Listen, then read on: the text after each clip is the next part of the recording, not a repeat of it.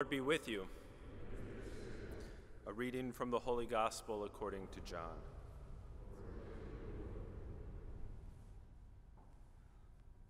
On the evening of that first day of the week, when the doors were locked where the disciples were, for fear of the Jews, Jesus came and stood in their midst and said to them, "Peace be with you." When he had said this, he showed them his hands and his side.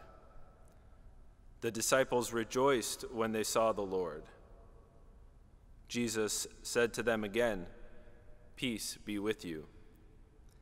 As the Father has sent me, so I send you." And when he had said this, he breathed on them and said to them, "Receive the Holy Spirit. Whose sins you forgive are forgiven them, and whose sins you retain are retained."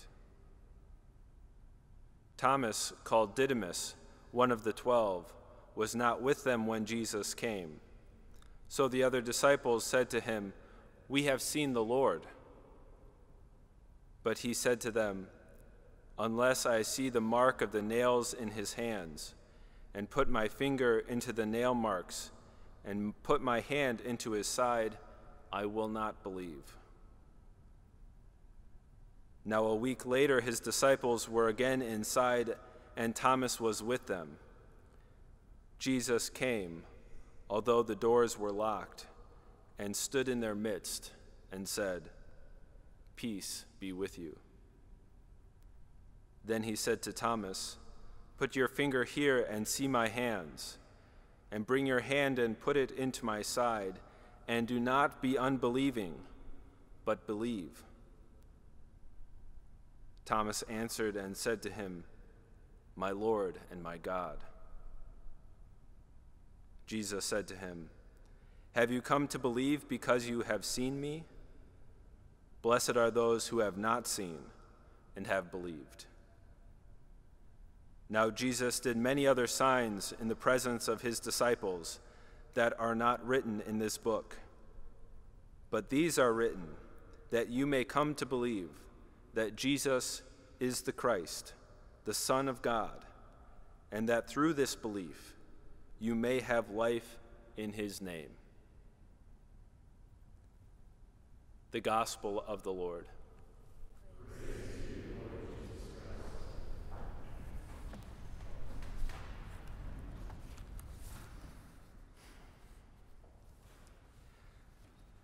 Throughout the Gospels, we don't necessarily get a strong sense of the personality or the inner lives of many of Jesus' disciples, with the impetuous Peter being one clear exception.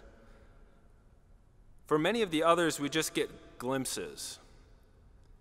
There are these episodes that give us a window into who they were and what they were like.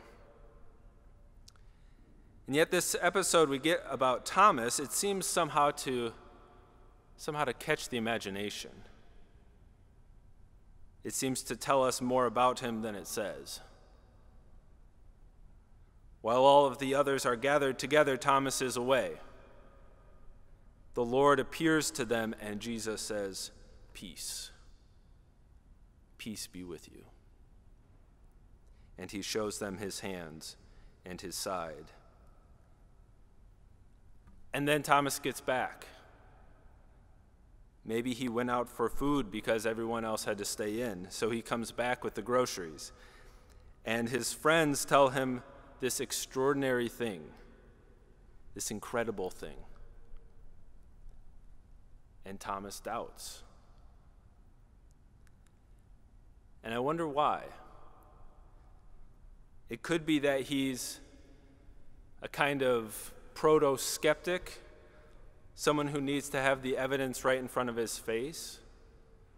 I think that's how he's often understood in our kind of skeptical world. Or maybe he's kind of sad and envious. Like, why would Jesus appear when I'm not there to be a part of it? But I think there's something else that we also need to consider. I wonder if Thomas was simply afraid, and what a normal reaction that would be. It was just 3 Sundays ago, the week before Palm Sunday, that we heard the story of Lazarus. Maybe you remember. Jesus hears that his friend Lazarus has died and decides to go and raise him, knowing that he would be also going to his own death.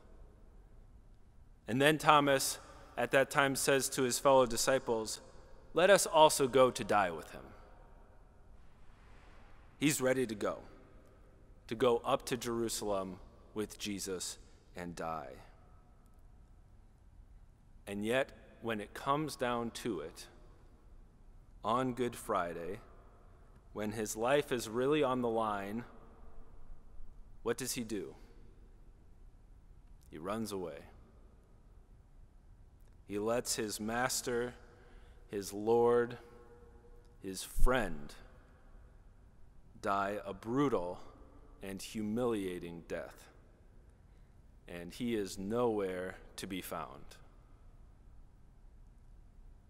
And he knew that in a way, he was responsible. Thomas was as aware as anyone of the depth of his own lowly humanity. He was as aware as anyone of how far short his good intentions could fall. He knew he was a sinner and that he deserved whatever punishment might be handed out to him.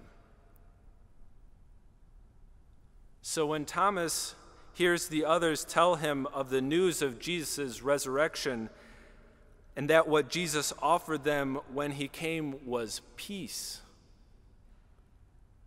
he probably thought, this is too good to be true. Is this for me too? He probably wondered. This love, this mercy, is it for me too? After my sin, after I abandoned you, is it for me too? So the next week, Jesus comes through the locked doors to meet him, and he says to Thomas, "Look here. Look here. Look at my hands. Look at my side. It's for you." Sure, Jesus died because of Thomas's sin, because of your sin, my sin, the whole weight of human depravity and misery is what he bore on the cross. But the extraordinary thing is that he also died for Thomas, for you and me, for our sake. Pope Francis tells us that Jesus Christ is the face of the Father's mercy. Jesus' merciful love rescues each one of us from our slavery to sin and death and brings us peace, brings us back to the embrace of the Father. No matter the sin we struggle with, or maybe there's a weakness that we've had put in front of our face because of quarantine and isolation, no matter what it is, we pass through his hands, wounded for us, to go to the Father. While he was doubting, Thomas demanded to see Jesus' wounds, to touch them. But I wonder if he was actually startled to see them when Jesus came. If we imagine what heaven looks like, I think that a lot of the time we imagine a place where all of that pain and suffering and sin is undone. What Jesus' wounded hands and side tell Thomas and us is that resurrection isn't about going back to some old life before any of this happened. It's not all undone. Jesus isn't going back on the road with his 12 buddies after this. Resurrection means going through death to the other side, to a new kind of life. That's a place where wounds aren't erased, but they are transformed. I wonder if almost all of us are wishing that this thing we're living through right now could be undone. I find myself asking all of the time, when are things just going to get back to normal? I liked the way that things looked in December and January and February. When can we go back to that? We might be asking, is this Easter also for us?